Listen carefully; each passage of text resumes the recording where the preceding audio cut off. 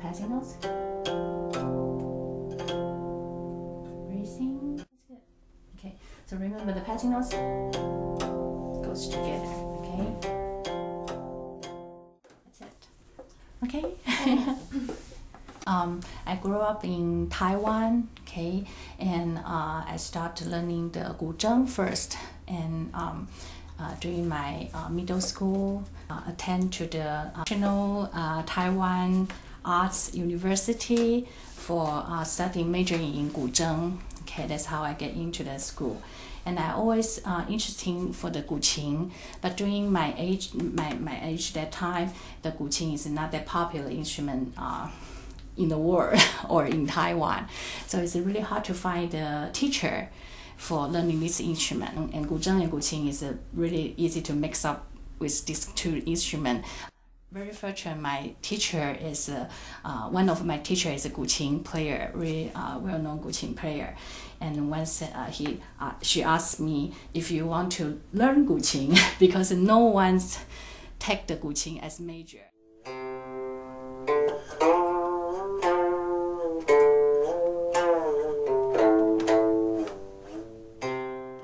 American students always asking for goo-chin, and all the Chinese people always asking for guzheng. This is so strange situation for me, like the cultural crash.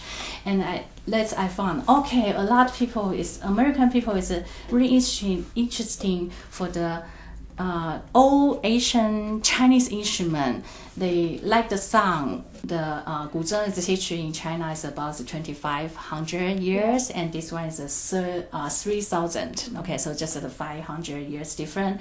And guzheng is older than guzheng, but guzheng is a more popular instrument because that's the folk art. So you can see the some string because the guzheng also export to Japan, so we know the Japanese kodo is very well in American society, and also we know less probably is a Korean kayakong, and that's all the similar instrument. It's the root is from the guzheng, so guzheng is a more popular instrument. But for goo-chin, is kind of it's not the folk music in our culture. It's the like scholar instrument. So that's not playing in the public. Okay, this is for people how they they want to calculate their self.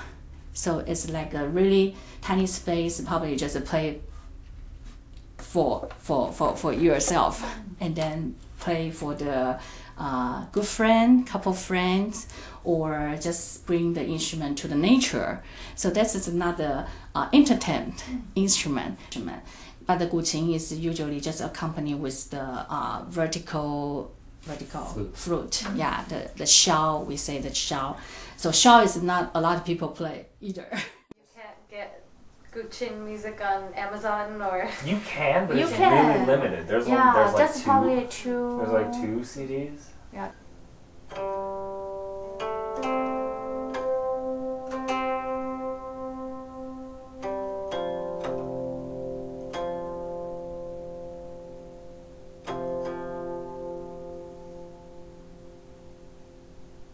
We say the gallery because we don't want to put it like a recital or a student recital something, because that's not the idea for perform. It's for sharing. The goo-chin, the style is like we say the gathering. In Chinese we say yaji, Y-A-J-I, yaji. That means some scholars comes together and then share their qin music, their poetry, their painting, calligraphy, like a salon. I think it's more like a salon. And we has the students playing, and then the second part we have a talk on something. Had a talk with the some Chinese cultural things, painting, calligraphy, and philosophy, or even tea ceremony. Guqin is so individual. Even every student I teach, but they have their own voice. Yeah, that's how we need to train the student. Yeah, not just like a copycat, copy the teacher.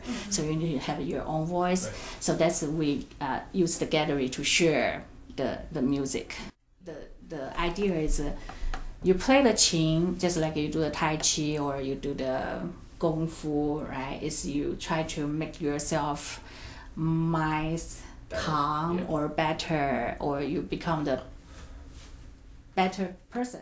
Say to all the students or my experience, it's like a friend. You talk to a friend. You use your instrument like a friend. You talk to a friend every day. You like this friend, so that will be the forever.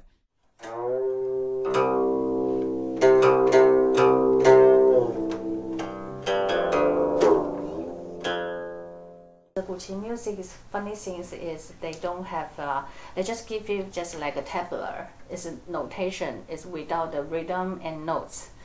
So which means if you got the music, you can do restructure the phrasing or the notes you couldn't move. Okay, but the rhythm, because the rhythm is the most important for the music.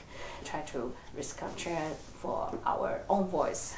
We need to really take a look at a couple of different school, like a research, so you can see the change. Because we all know the school is what period, what years, okay, like 200 years ago or 100 years ago, they probably changed something. So we try to figure out the things, and then we can pick up the something we like, and then restructure the song. You're saying Adam is now at that point, and how long have you been studying together?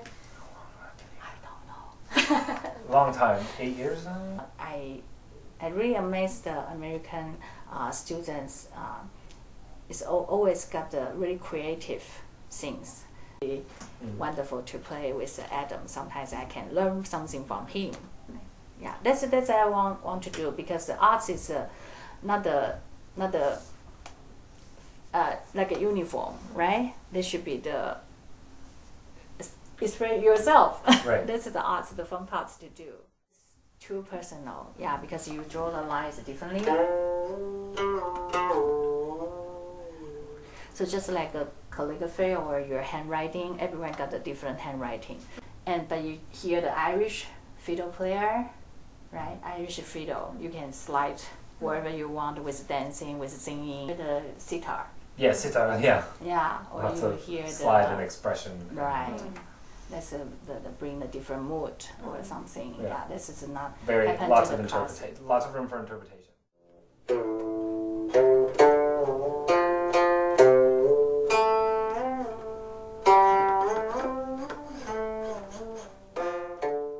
In our ethnomusicology book, there was like 2 paragraphs on goo-chin, like that was it.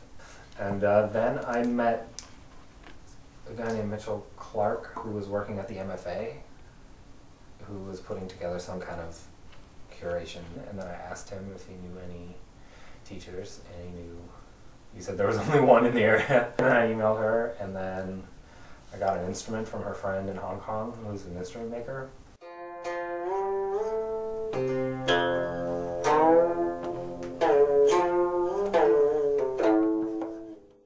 Memorizing the pieces is not easy for me. That's the only thing I find tiring.